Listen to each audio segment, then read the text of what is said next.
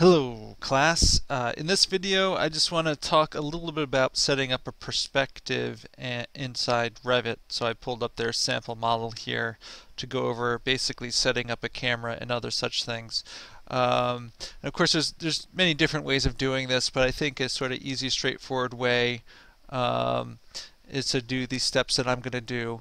And one of the things that I find is I think setting up perspective view in Revit, it requires setting up a camera under 3D views, and because you have to get the camera height right, I find it's often easy to go to a floor plan view and set it up that way. So I'm actually going to actually take a view that's slightly different because of the way this is. I'm going to go from a view from, say, this rooftop of this piece of the house looking out at that part of the house over in this direction, because it'll be the same thing as often like maybe the simpler projects you might be working on is like from the ground level up towards the house. It's going to deal with the fact that the first floor set up a couple feet, and all these things be very similar to what you'll be facing in your assignment. So I'm going to go to level 2 in my case so I can get to the roof of that segment. In your case, you very might well do it from level 1, but the same approach is going to work.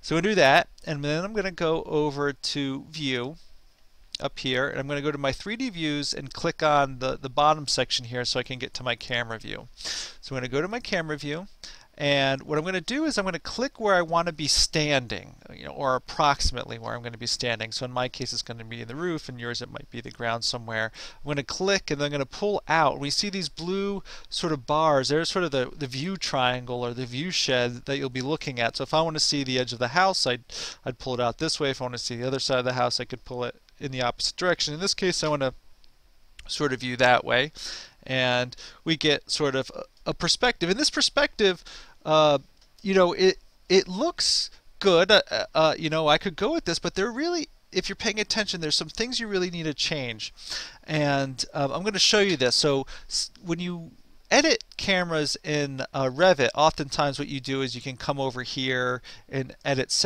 settings, and I like to focus on eye level perspectives. And so if we look at this eye level perspective, it's saying it's 15.4 as an eye level, and then by default, because of the way I did it, the target elevation is also 15.4, meaning it's just straight across. The thing is, oftentimes when you're setting up perspectives like this, the level is not actually where you're standing, and you need to adjust that over here. And to figure that out, a lot of times I'll go to my elevation. So if I were to say go to my south elevation, we can see what I did is I was at level 2, which is 910, but the height of this roof is actually below that, right? So you can see between that set of dotted lines and that line right there is the difference between where I should be standing and where I actually set up the camera. So in Revit, when I go to a level, it's automatically set the camera height to 5'6", which is eye level, but above the level I'm at. But in this case, it's too tall. And this is, I find, is often the case even if you're doing it on the ground, because if you're setting it up from level 1, you're 5'6" above level 1. The thing is, the ground should always be below level 1, usually by some number of feet. And so if you know the feet, you can just go ahead and subtract the eye elevation from that foot mark. If you don't know, which in this case I could go and look, but if I don't know, I would just go to the measure tool, and I'll just measure the two differences, and it looks like it's about, people aren't exactly 5'6", so if it's saying 11 inches, I'll just call it a foot and be, good enough about that. And so now you'll notice my camera disappeared when I did that, because I'm in the elevation view, and I'll have to get my camera back to do this, and this is not hard, but it often is a bit tricky if you don't know what you're doing for the first time. So I'm going to go back to that view, which is 3D1 view, and I can get it here.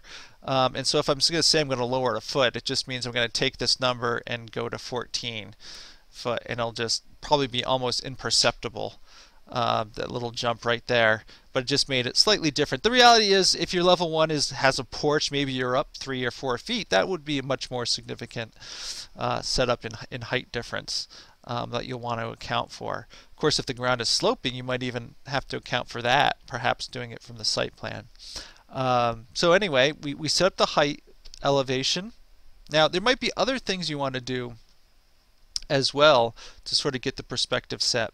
One of the things you can do is if I click on this view square, this is how I get this to be showing back in plan and elevation. So if I want to adjust anything in plan or elevation, I first have to go to the view, select this square, and then if I went to like level 2, I can see the camera and I can move it around. Let's say if I wanted to pull back further, that's all I would have to do to sort of pull it back further or pull it forward, or whichever direction you want to go.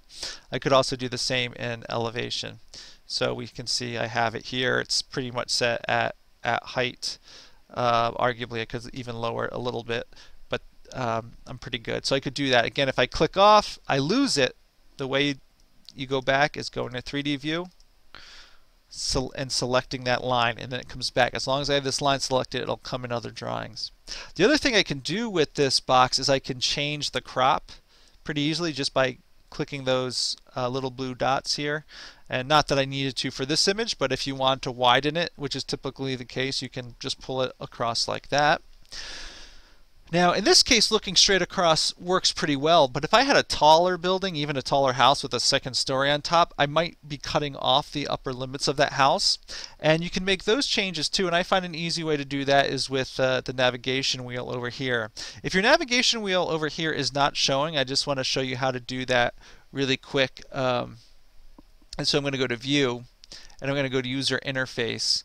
And navigation bar is this little thing here. So go ahead and turn that on if yours isn't on, because then I can click on this and it pulls up this little guy here, which I think is helpful for setting up a perspective, because one is look. So look is nice because look does not change the height of my eye level. It only changes the height of the target. And if you look closely, you can see that that number changed, but this number, my height, did not change. My eye level did not change. So if you use pan or orbit or these other things, it's going to change also the eye level and no longer make it a perfect eye level anymore. But look sort of makes that adjustment for you.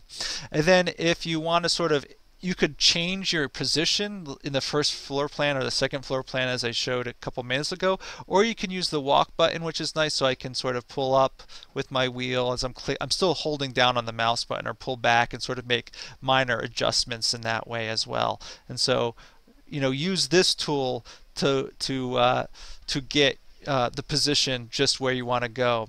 And between all those tricks, you can get a good camera position and spend time thinking about it, because naturally Revit might not right off the bat make such a great position, but spend the time using those tools and you'll have a good camera position.